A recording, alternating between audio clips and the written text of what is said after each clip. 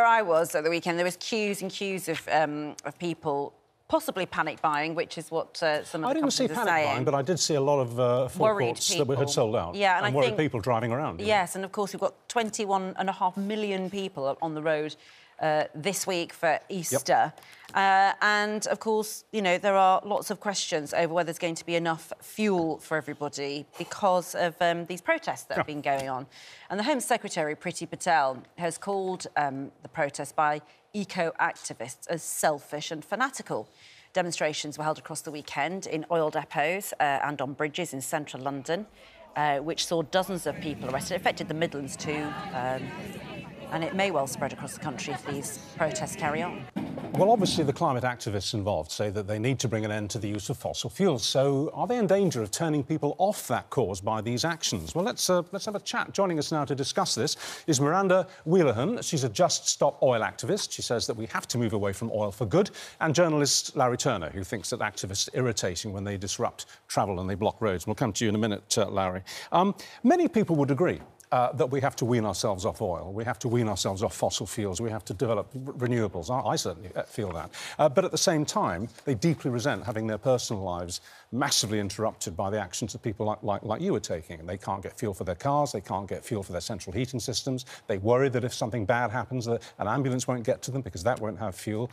Do you accept that you're possibly alienating people who, in a general sense, would support your background cause?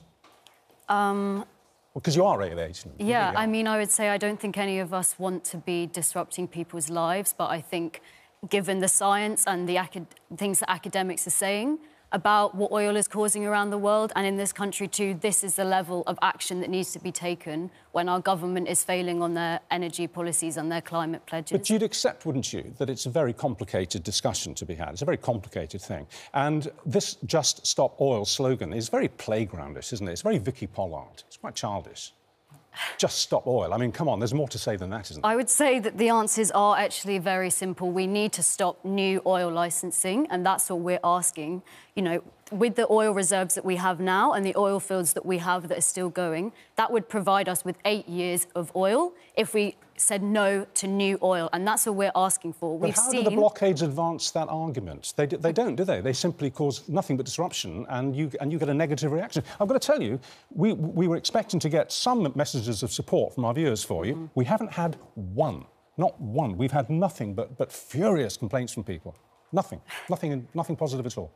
I wonder if any of you have read the latest IPCC reports that have come out this year. Yeah. You know, what they have said is that we are on the road for climate catastrophe. We are on the road for 3 degrees of warming. This will happen to my generation, to your children's generation, potentially to your grandchildren. And I think we have a moral responsibility to act now. You know, we're supposed to be climate leaders. We're geopolitical leaders. We could set the way for the whole planet by committing to stopping oil, moving to energy efficiency, moving to renewables, moving to insulation. And I think the children and the future deserve at least that. There are, from, I think, 2020, Larry, the source of UK electricity from renewables outstripped what we use from fossil fuels.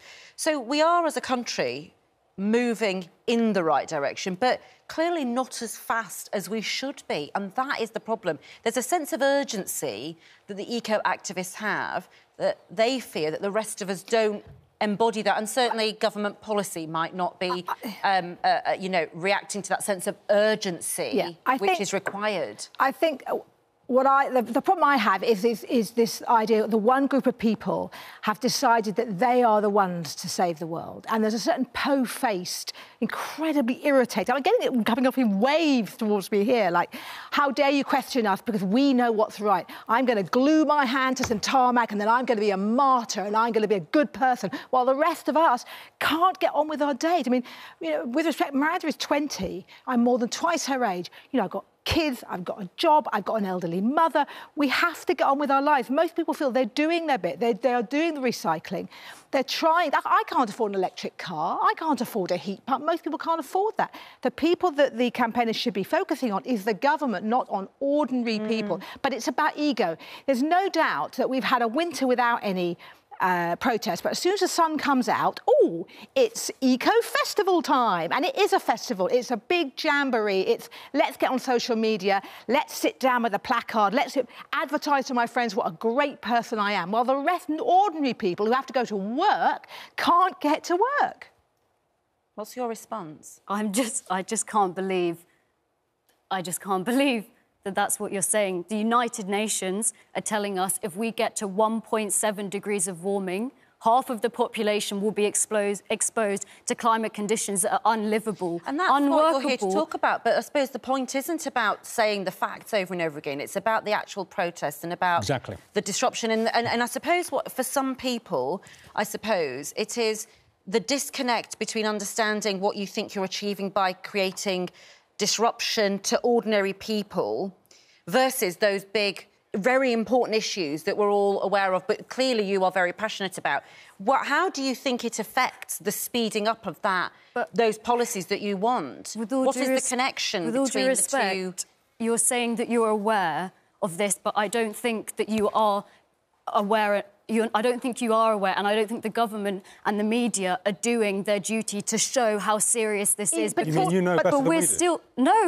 trying to uphold the science. The science is being ignored. The academics are being ignored. Is it ignored? But we're not allowed to get diesel cars after 2030. We live in a democracy, and it's not the right of one small group of people to tell everybody else how to live. Go through the democratic process.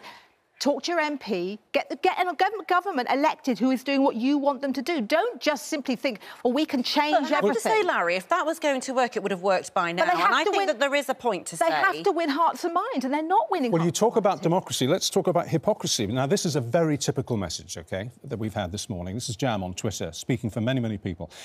Everything these Stop Oil protesters wear or buy or eat was delivered or manufactured using oil, and that includes the glue that they use to stick themselves to the road with. What they're saying is that your protests are, by definition, massively imperfect. I mean, the clothes that you're wearing, to some extent, owe their existence to oil because they were taken in a car or a truck or a van to a shop. You know, there are so many ways that oil impacts on your life as a protester, but you don't acknowledge that.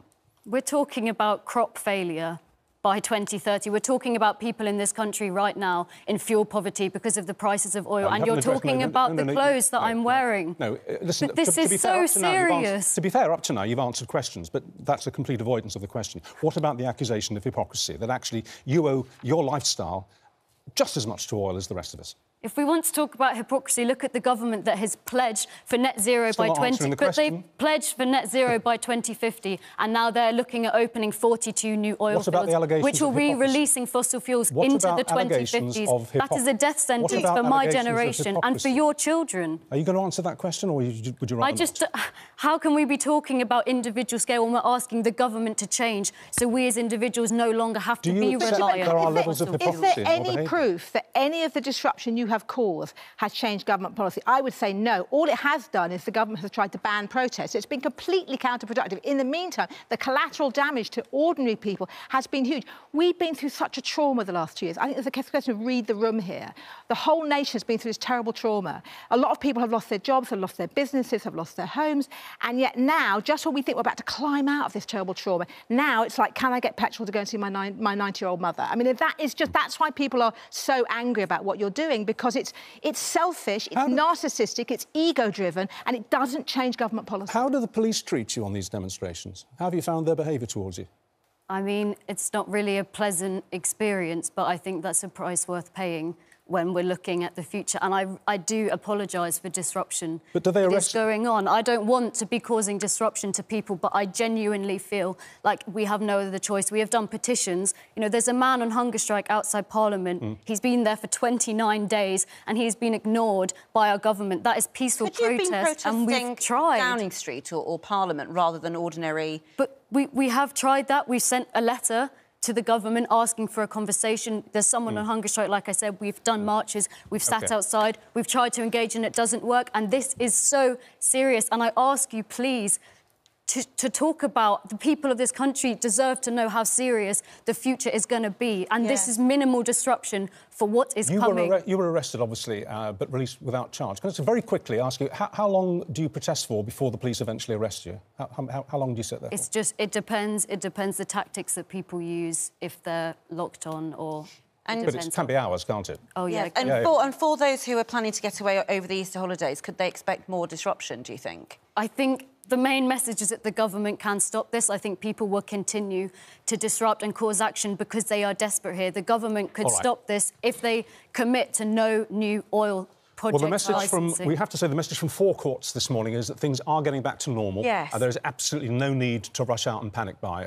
That many petrol stations didn't have fuel yesterday, do have it this morning, so things are getting back to normal. Things are settling down, so we can all be calm about that.